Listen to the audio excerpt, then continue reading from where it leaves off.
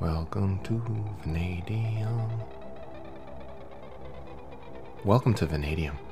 I'm Chris Rankin. The more I learn about this mad world, the more mysterious it seems. Dreams were the first bit of evidence for me that there was more to the world than meets the eye. Dreams seemed, and still seem to me, like the unmistakable signature of something mysterious, mystical, a sign that our conscious experience isn't necessarily just a momentary, insignificant flicker of light in the darkness. Dreams aren't like UFOs or other strange exotic phenomena. They're not rare or elusive. Dreams happen to practically everyone throughout their lives. There's no argument whether dreams exist. Infants dream, the elderly dream. Nearly 2/3 of the population report having recurring dreams. Dreams have been significant for me as long as I can remember. I had my first lucid dream when I was in the 1st or 2nd grade. In lucid dreams, we become aware we're dreaming and can sometimes influence the content of the dream. My lucid experiences started when I was very young. The first time, I recall standing in the living room of my parents' house and somehow realizing that I was dreaming and that things around me weren't quite real. In that instant of realization, my feet gently lifted off the floor, and I found myself floating across the room and down the stairs like a soap bubble. For a while, I was able to repeat the experience of flying, or more like floating, in my dreams. My dreams aren't always lucid. I'm not always able to control or influence them. And sometimes, my dreams can be no fun. I've had terrifying recurring nightmares that continue to stick with me.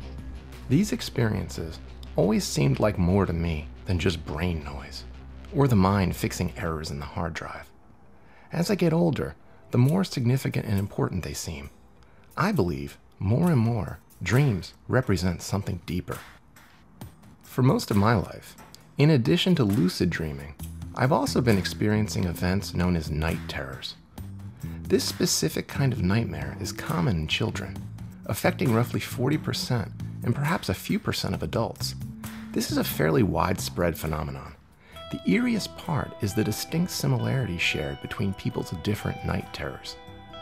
The night terror experience typically involves an entity attacking and feeding off the energy of the dreamer while they're sleeping. Many reports of night terrors show a strange overlap, especially regarding the physical descriptions of these vampiric entities. My recent night terror from a few months ago featured an entity very similar to what has been described by others. In the nightmare, I woke up in bed with a hostile presence standing over me. An extremely old man with gray skin and a single white wisp of hair dangling from the top of his forehead. He's somehow smiling and scowling at the same time. I think to myself, you again. And that's when he attacked. He's much stronger and always overpowers me in the dreams. The entity always seemed to me like some kind of vampire. The hostility in his face before he attacks is always much worse than the actual attacks themselves. As I've gotten older, I've learned to deal with the nightmares. They've become just another interesting variety of dream, sometimes with even more to say. My lucid dreams now come fairly regularly, a few times per week. The most important recurring lucid dream to me involves a strange city by the sea, a place under attack by a strange evil force that sends frequent devastating tsunamis, and a university of sorts, mystery school, I call it. It's populated with historical geniuses, assorted wizards, witches, and warlocks.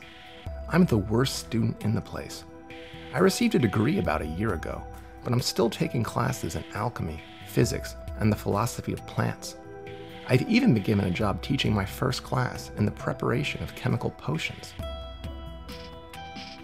The other life of my recurring mystery school dreams is much more frightening than the one I share with the Vanadium audience on Earth. There are malicious forces with supernatural technologies and horrifying abilities, regular attacks and threats to my life and well-being. The realm of mystery school is one at war, with an enemy that casts 100-foot tsunamis to crash and devastate the landscape. However, even though it's scarier, there's more warmth in that world. I'm often scared in these dreams, but at the same time, comforted somehow by the feeling of friendship and community all around me. In the dreams, I'm almost never alone, and I always find myself trusting the people around me. Over there, even when I'm sometimes running for my life, I'm very happy. My mystery school dreams have taught me that the most important thing is My mystery school dreams have taught me that the most important thing in life is who surrounds you. It almost doesn't matter what surrounds you. It's the who that counts. I managed to make a few friends over in mystery school. One of the people I hang out with over there is the great scientist Michael Faraday, one of the fathers of electromagnetism from the 1800s. In my dreams, he looks just like he does in the oil paintings and on his Wikipedia page. I looked into what some of my recurring dreams could mean or represent to me. I wondered if there was any way I could learn from the dreams of tidal waves in mystery school. What I discovered was interesting. Psychologists and researchers have come to some agreement that recurrent dreams often metaphorically reflect the emotional concerns of the dreamer. For example, for me, dreaming about a tsunami is common, they say, following trauma. I didn't know I was traumatized. The dream tsunami is a typical example of a metaphor that can represent emotions of helplessness and panic experienced in everyday waking life. The bad guys over in the mystery school realm, the ones who shake the world and shoot the tidal waves, are no joke. I've actually never seen what one looks like over there, but just the thought of whatever these things are strikes terror in everyone. The citizens in that little town by the sea live under a dark cloud. These monsters have some kind of technology that allows them to move at ludicrous speeds, so fast all you can see is the blur and hear the roar of the coming wave. You don't get much time to get away once you hear it. Because of this, I've drowned hundreds of times in my dreams. Researchers say that people who suffer from a recurring nightmare seem to be stuck in a particular way of anticipating and responding to the dream plot. Therapies have been developed to end this repetition and break the vicious cycle of these recurring nightmares. One technique is to visualize the nightmare while awake and then rewrite it. In other words, we want to modify the narrative by changing one aspect, for example, the end of the dream, to something less horrific. Lucid dreaming may work as a solution. The awareness can be used to drive the nightmare in a new direction. This is what I did. Once, I was able to summon the will to fly over an incoming tidal wave and survive an assault from these high-tech beasts. These concepts have been reflected in the movies as well. One of my favorites from Wes Craven's Nightmare on Elm Street series was about lucid dreaming and taking control of a nightmare. 1987's Nightmare on Elm Street, Dream Warriors, with Patricia Arquette. In the movie, the main character uses lucid dreaming skills to take it to Freddy Krueger. I found out I wasn't the only one suffering from this very unpleasant nightmare. A 2018 study by a research team in Israel found that dreaming of losing one's teeth was not particularly linked to symptoms of anxiety, but rather associated with teeth clenching during sleep, which is something I think I do. I guess I need to go get a night guard or something. Everyone knows sleep is essential to survival. But what happens when dreaming is shut down in some way, while sleep is allowed to continue? Turns out, this has been studied since the 60s with some very interesting results. William Dement published The Effect of Dream Deprivation in Science in 1960. This is from the abstract. Dream deprivation was accomplished by awaking sleeping subjects immediately after the onset of eye movement periods indicative of dreaming. Data are presented on 8 male subjects, 23 to 32 years old. Psychological disturbances, such as anxiety, irritability, and difficulty concentrating developed during the period of dream deprivation. The results have been tentatively interpreted as indicating that a certain amount of dreaming each night is a necessity. It is as though a pressure to dream builds up with the accruing dream deficit during successive dream deprivation nights, a pressure which is first evident in the increasing frequency of attempts to dream, and then, during the recovery period, in the marked increase in total dream time and percentage of dream time. Further studies have shown that dream content elicited following the selective deprivation of rapid eye movement sleep was intensified compared to that elicited under non-deprivation conditions. Dream deprivation also resulted in weight gain, increased irritability, difficulty concentrating, and anxiety. This would seem to fit with another study, this time conducted on rats, which found that REM deprivation increased the rats' levels of pro-inflammatory cytokines, inducing a system-wide inflammatory response. Studies show interrupting REM sleep and dreaming has other troubling results. Often the intensity and emotional impact of the dreams, once started again, is heightened, and has been shown to result in psychological trauma and even psychiatric conditions such as psychosis in some subjects. This is from an article from Lawrence Kuby called The Concept of Dream Deprivation. We know that many dreams are psychonoxious. We know that many people go to bed feeling well and awaken in panic, depression, rage, or in a furor of obsessional compulsive activity. We know that psychotic episodes can be precipitated out of a dream, and that during war, soldiers might go to sleep well and awaken in states of acute disorganization of one kind or another, and that this can happen in civilian life as well. In other words, there are many psychonoxious elements in the dream process. This article poses an interesting question. The effect of REM dream deprivation, is it detrimental, beneficial, or neutral? This article was written by Isaac Lewin and was published in 1975. This is from the abstract. Based on the assumption that the mental aspect of REM sleep is an extreme state of divergent thinking, it was hypothesized that the psychological effect of REM deprivation varies on a dimension of creativity versus rote learning. On the creativity pole, REM deprivation has a damaging effect, while on the rote learning pole, it has a beneficial one.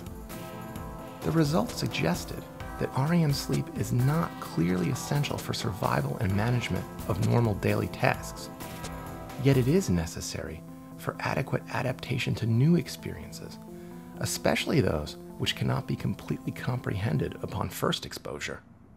It's been well known that restriction of total sleep has disastrous results. Acute sleep deprivation is when an individual sleeps less than usual or does not sleep at all for a short period of time, usually lasting only 1 or 2 days. Chronic sleep deprivation means an individual routinely sleeps less than the optimal amount for ideal functioning. Chronic sleep deficiency is often confused with the term insomnia. Although both chronic sleep deficiency and insomnia share decreased quantity and quality of sleep as well as impaired function, their difference lies on the ability to fall asleep. Sleep-deprived individuals are able to fall asleep rapidly when allowed, but those suffering from insomnia have difficulty getting to sleep. A chronic sleep-restricted state adversely affects the brain and all cognitive function. However, in a subset of cases, sleep deprivation can paradoxically lead to increased energy and alertness, and even enhanced mood. Although its long-term consequences have never been evaluated, sleep deprivation has been used as a treatment for depression. Few studies have compared the effects of acute total sleep deprivation and chronic partial sleep restriction. A complete absence of sleep over a long period is not frequent in humans, unless they suffer from fatal familial insomnia or they have an issue caused by surgery. It appears that brief microsleeps cannot be avoided. Long-term sleep deprivation has caused death in lab animals, though.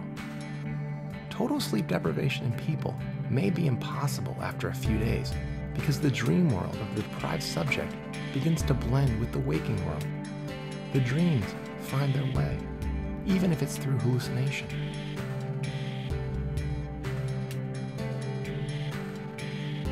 I've often wondered how many other mental and physical health problems are a result of poor sleep or just interrupted dreaming. It seems to me that the hallucinations occurring in patients who are kept awake can better be understood as an extension of the usual dream phenomena which occur in every individual who is slipping in and out of sleep. When one is extremely tired, one slips in and out of these states with increasing rate. and there are quick, dreamlike flashes of images from which one might easily awaken with a start. If one is so tired that this happens repeatedly, the boundary between dream and reality gradually becomes indistinct, fuzzy, until one slips over into a real hallucination or a real dream. Sleep and dreams almost always find their way back.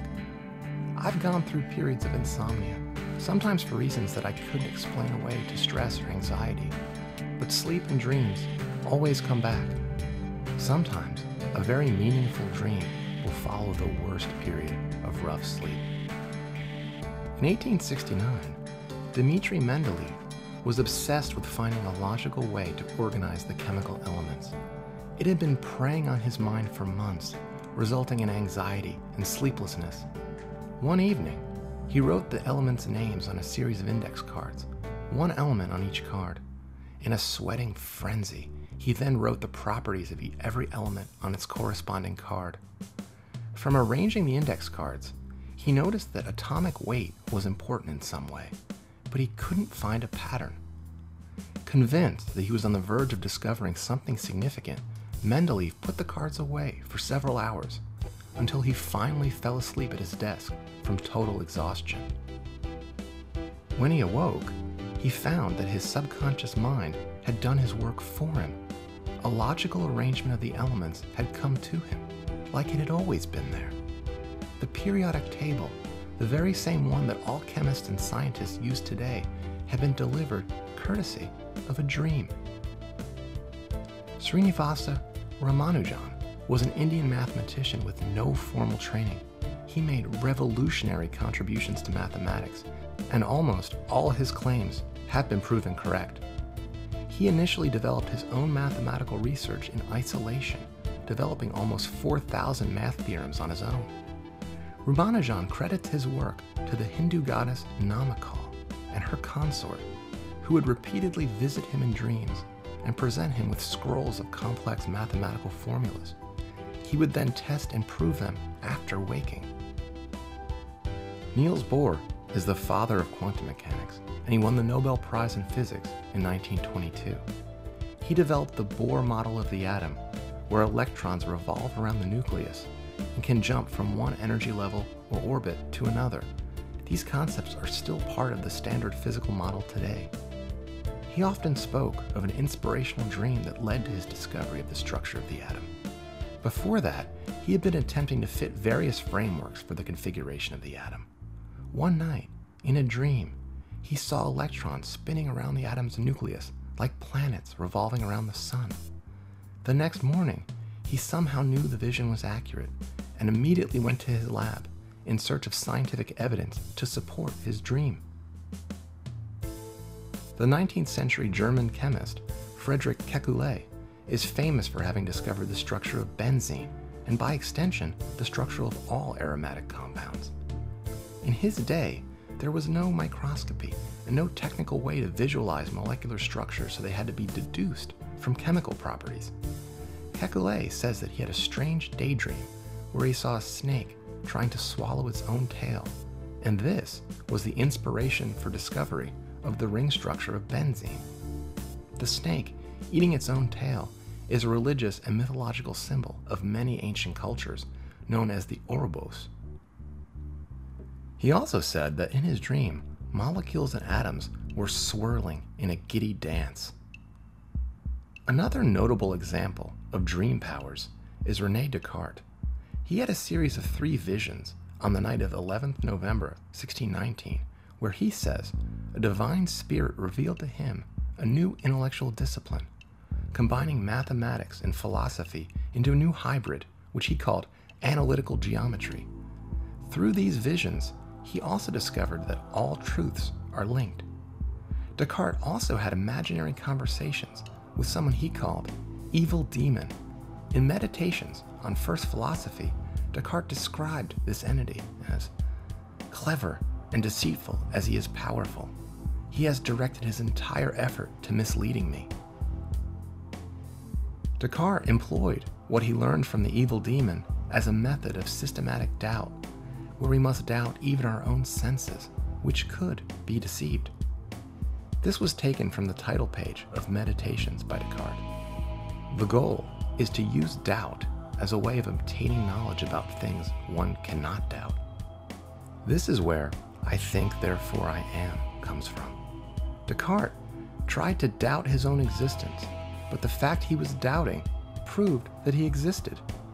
When Albert Einstein was a child, he had a vivid dream that would influence the course of his life.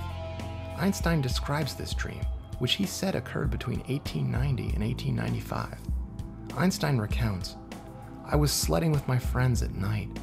I started to slide down the hill, but my sled started going faster and faster. I was going so fast that I realized I was approaching the speed of light.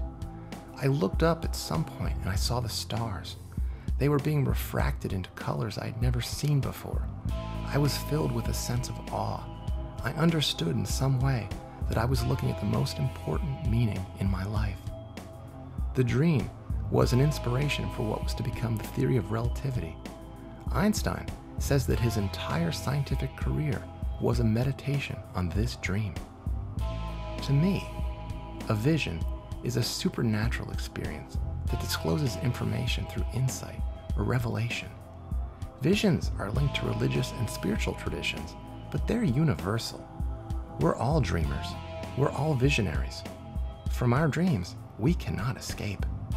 Empirical and rational knowledge are important, but the intuitive data that bubbles up from just under our awareness is necessary for any innovation or revolution.